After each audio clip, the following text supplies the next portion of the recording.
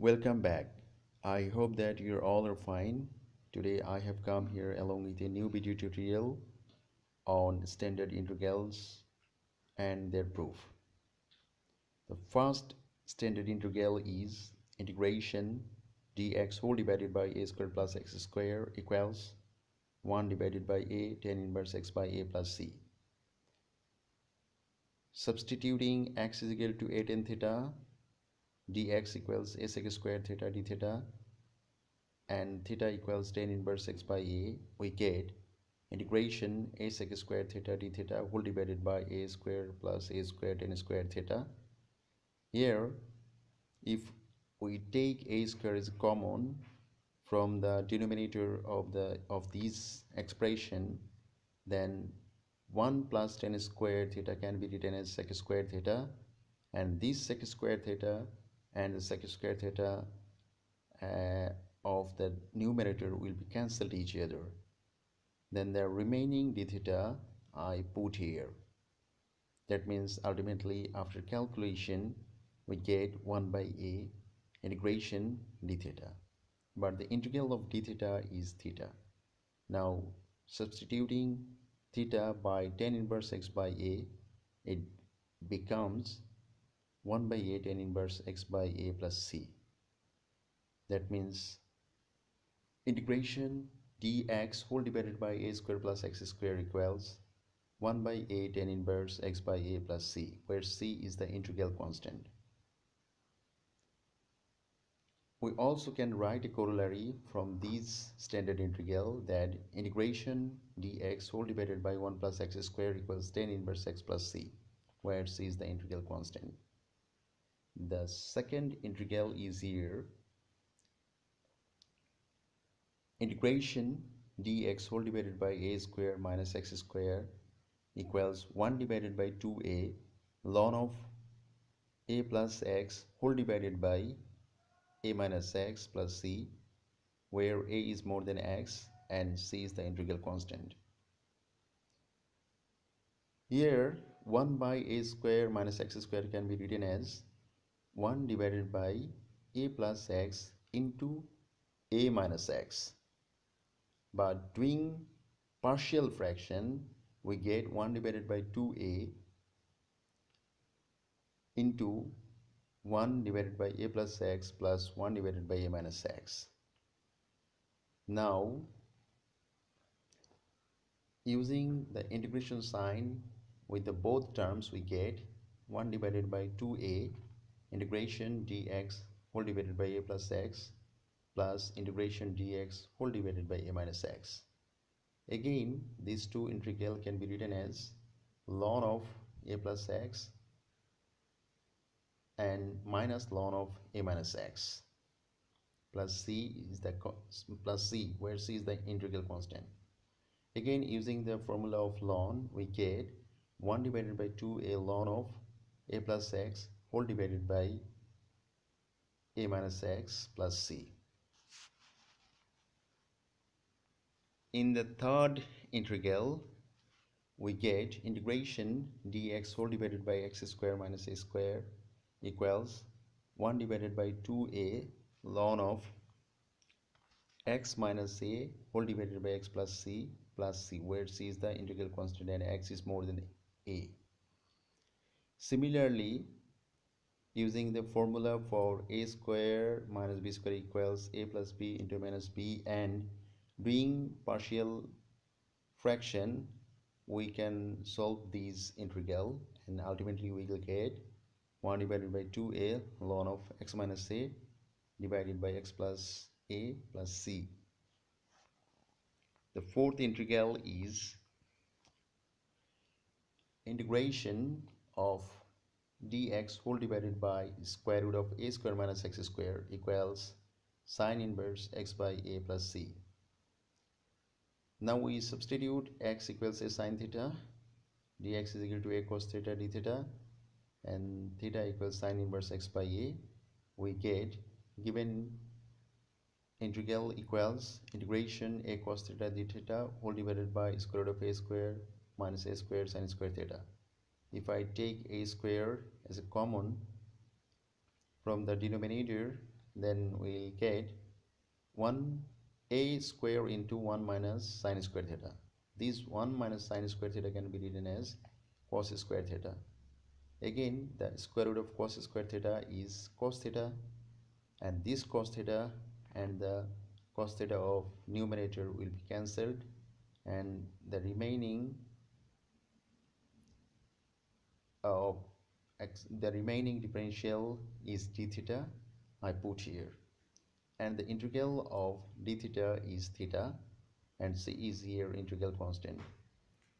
Again we substitute theta by sine inverse x by a, then we get integration dx whole divided by square root of a square minus x square equals sine inverse x by a plus c, where c is the integral constant. From this standard integral we also can write a corollary that integration dx whole divided by 1 minus x square equals sine inverse x plus c. In the fifth integral, we'll find that integration dx whole divided by square root of x square minus s square, and this can be written as ln of absolute value of x plus square root of x square minus s square plus c, where c is the integral constant. Dear audience, here I substitute x plus square root of x square minus a square equals z, then it can be written as 1 plus 2x whole divided by 2 square root of x square minus a square dx equals dz, and after calculation we get square root of x square minus a square plus x whole divided by square root of x square minus a square dx equals dz, and ultimately we get dx whole divided by square root of x square minus a square equals dz by z. Substituting these in the given integral, we get integration dx square root of x square minus a square equals integration dz by z, and this can be written as ln of z plus c, where c is the integral constant, and putting z equals x plus square root of x square minus a square, we get ln of x plus square root of x square minus a square plus c, where c is the integral constant. Dear audience, the sixth integral is integration dx whole divided by square root of x square plus a square equals ln of x plus square root of x square plus a square plus c. Similarly, substituting x plus square root of x square plus a square by z, we can prove it.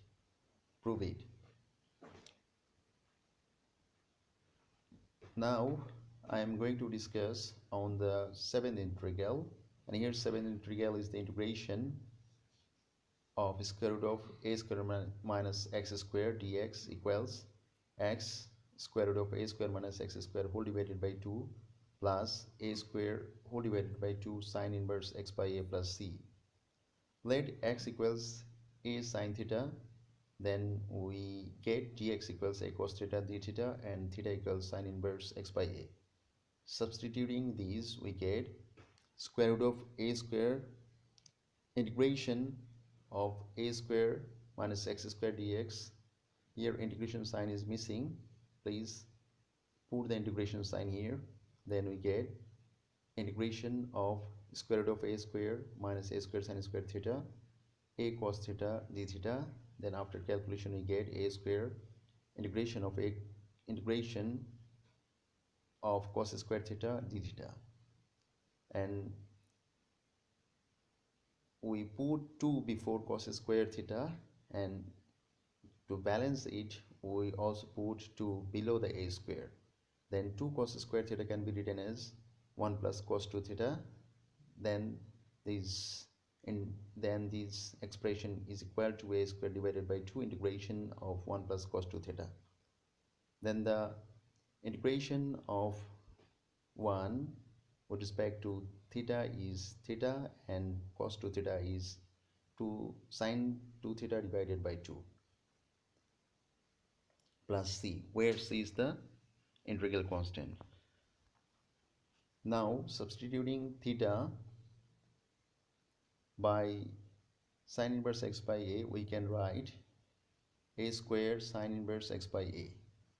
Again, sine 2 theta can be written as 2 sine theta cos theta.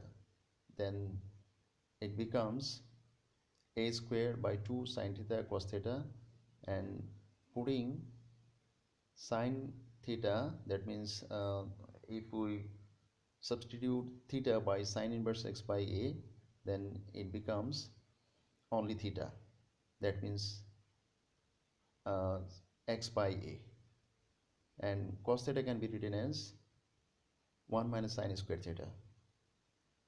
Now substituting the theta by sine inverse x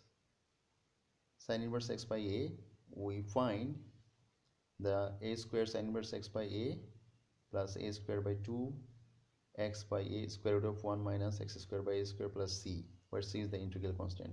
And after calculation we get x square root of a square minus x square whole divided by 2 plus a square divided by 2 sine inverse x by a plus c. Similarly, we can write integration of a square minus x square dx equals x times of square root of a square minus x square whole divided by 2 plus a square divided by 2 sine inverse x by a plus c. Dear audience, I hope that you could understand the today's lesson, and pausing this video, try to understand the um, tricky places, and again I will come along with a new video tutorial. Till then, goodbye.